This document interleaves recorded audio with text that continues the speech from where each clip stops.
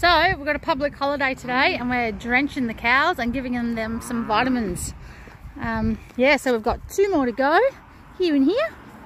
And we've got to put them through those yards over there, and that's where Tom's going to give them the drench. So, and the drench is essentially so they don't have worms, and yeah, keeps them healthy, and then a whole range of vitamins with a little injection. So yeah, keeps them healthy. And then we've got